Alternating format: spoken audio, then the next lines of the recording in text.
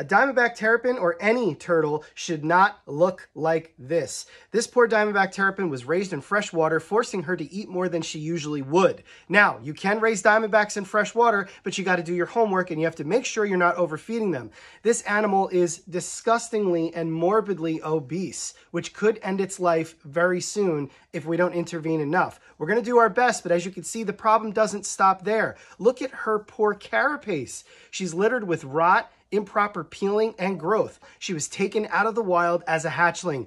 Don't do that. Don't take a wild animal home. The point is, folks, if you're going to keep these animals, do your homework, do it right, or just don't do it. This terrapin is only 2 years old, and she shouldn't be anywhere near this size yet.